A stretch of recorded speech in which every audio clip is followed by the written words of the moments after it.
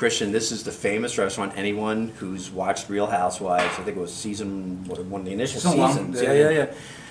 Teresa with the famous table flipping scene. I am paying attention. Obviously, there has to be something else. Don't think I'm stupid because I'm not paying attention. That really me off. She's telling me to pay attention. She doesn't know who she's talking to. Prostitution.